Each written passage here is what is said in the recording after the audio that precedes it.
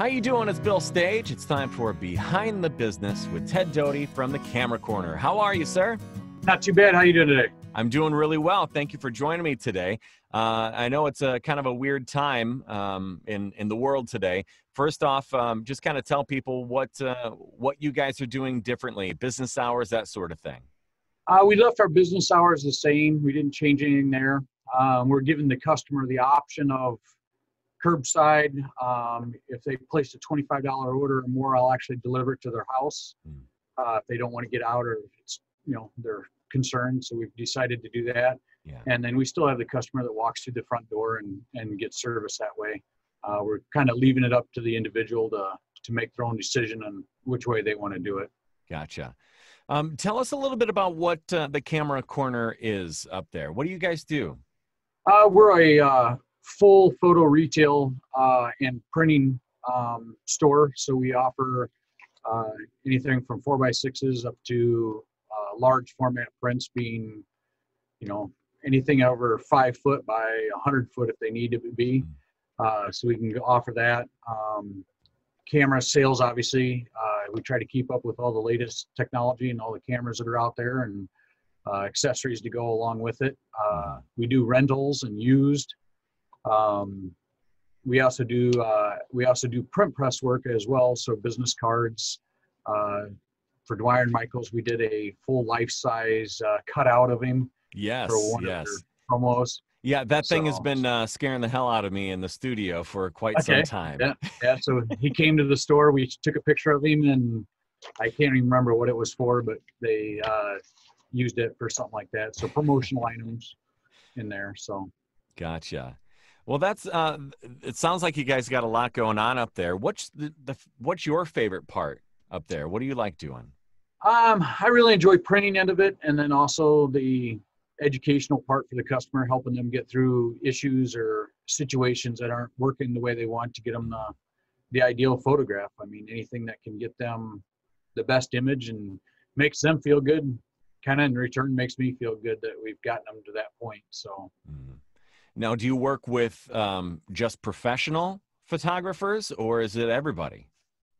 We work with everybody. Actually, I'd say most of our customers are probably prosumers, I guess. That would be extreme hobbyists, I guess you'd kind of call them. They enjoy photography. A lot of them are retired. Some of them aren't, but that's their go-to as a hobby to do that. So I'd kind of call it the prosumer. I mean, we do help pros. We get some from the Times and that, but I hate to say it, they're kind of thin in this area. I mean, the photographer in that aspect is down a little bit to where it used to be back in the day, and there's voids being filled that the cell phone cannot accomplish. I mean, right. You're not going to get a picture of a fox 600 feet away with a cell phone. So right.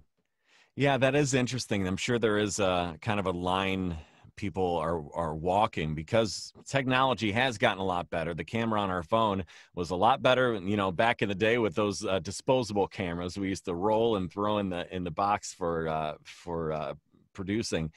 What are you seeing on this side as far as the technology goes? What are you excited about?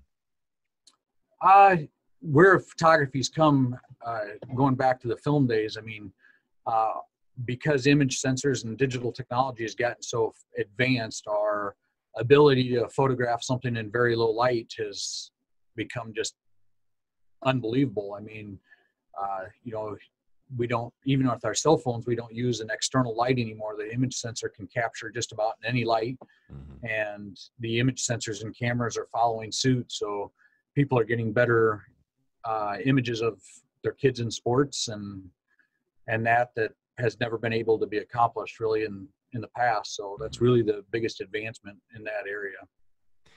Now, are you a professional photographer? How did you get started at the Camera Corner? Well, I actually started here when I was 16, back in '89, and I enjoyed photography then. I mean, I delivered newspapers when I was a kid, saved my money, bought my cameras, and as soon as I turned 16, I found the local place and went and put my application in and started here. And I've collected quite a few years through here now. I've taken a little bit of a hiatus in there in the middle, but I came back and ended up buying the place. So.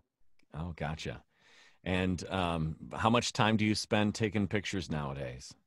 Well, you know, the business keeps me quite busy, so I don't take as much as I used to, but I've got a 15-year-old son and an 18-year-old daughter, so most of mine are kids in sports, and you know, the daughter had homecoming and stuff like that, so it's more family-oriented style pictures that I currently shoot. So when you were talking about going back and having your paper route to save money for a camera, what got you into it? Why did you start taking pictures?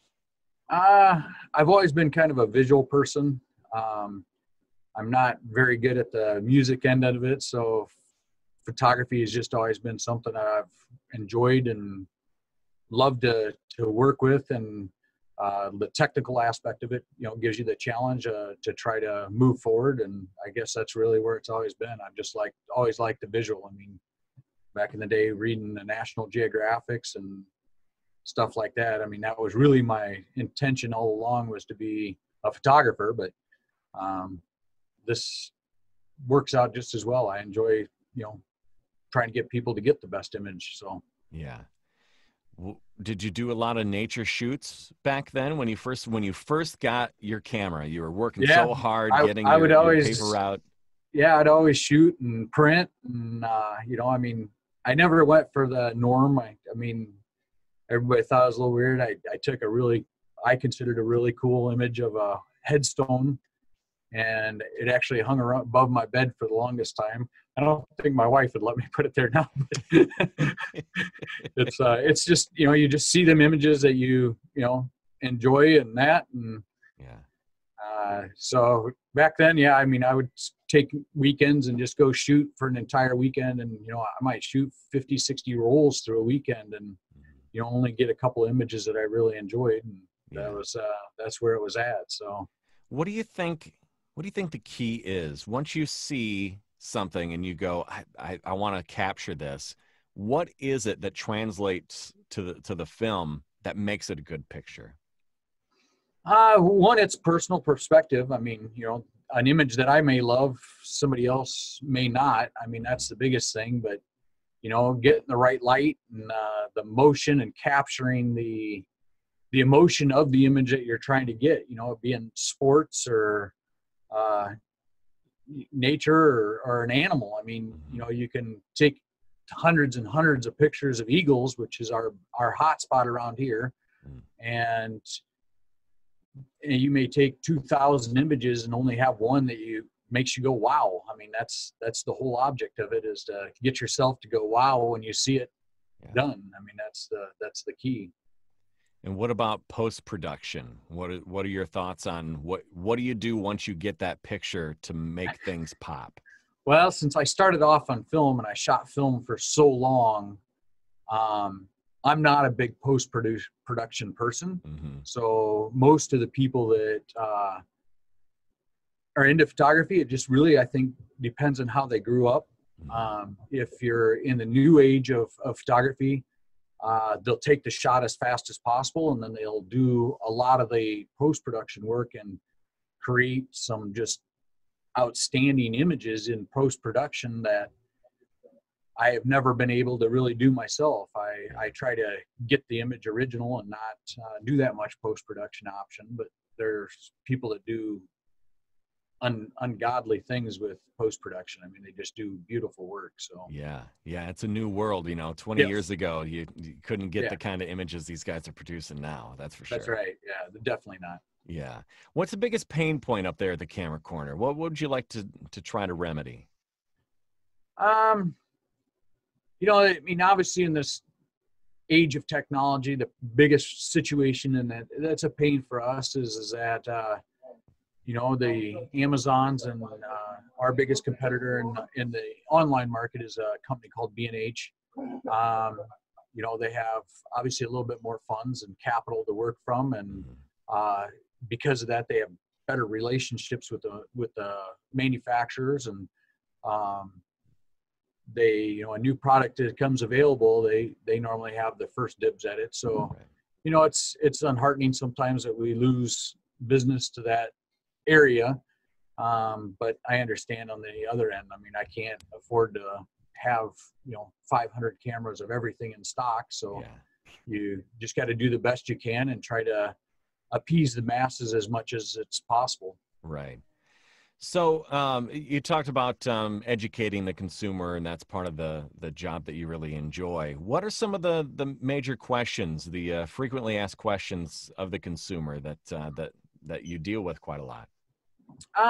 It's a lot of it's the how-to. You know, if they're Mhm. after, you know, right now, baby wildlife is on the rise right now. When What's you know baby how to wildlife? get, like foxes right now is we got a few photographers that are big into photographing some baby I was foxes. just picturing like a baby photo, like in Yeah, a jungle or something. I didn't know. yeah. So I mean, getting them to get to the point where it's getting the shot that they want. Yeah. When it's eagle season, helping them get the eagle shot. Mm. Uh, Senior pictures, obviously this year is being a tough one, trying to get the, you know, the right shot there. And, Mhm. you know, they'll see something online and they'll come into us either on their phone and say, hey, what can I do to accomplish this? Yeah. And then it's working with them to try to get them either the right lighting or maybe their shutter speed or their aperture in the right direction, and get them into that point so they can capture the image that they saw, but with their kid. And how important is the technology or the actual hardware, the camera itself? Do you need lighting rigs? Do you need some bounce boards? What do you think about It's that? like I said, it's with the newer image sensors and the technology, it's really amazing what they can do without all the extras. Hmm. And even then, the technology's improved so much. I'll go back to my film days. You know, we used to have cords that we had to attach to our camera, Yeah. and wireless technology is come so far along that, you know, it's really doing a fantastic job in that aspect of it. So we Yeah. don't see all these cables, and we could make adjustments on our camera without having to run, you know, 25 feet over, make an adjustment on the light. We can just do it right on our camera and do it through there. So the part of that I wouldn't say is as difficult or as inconvenient as what it was past. Gotcha. So So somebody's been taking some interesting photos using their cell phone, and they want to take a next step up to up their game. What's your advice? point and shoot cameras have kind of gone away. So there's they call them a premium point and shoot. Canon and Sony have both gotten into that market. It's a larger image sensor, which is going to perform better in low light and give us more of that better image. They're focusing towards parents that want to take good pictures of their kids in sports. Hmm. I mean, we've all seen the picture of a kid playing basketball from the bleachers and a cell phone, and you know, he's a half an inch tall and Yeah. you can't really see anything. So Sony and Canon realized that, and they've designed and built cameras to accommodate that and make it work for people in that aspect or that situation. Gotcha.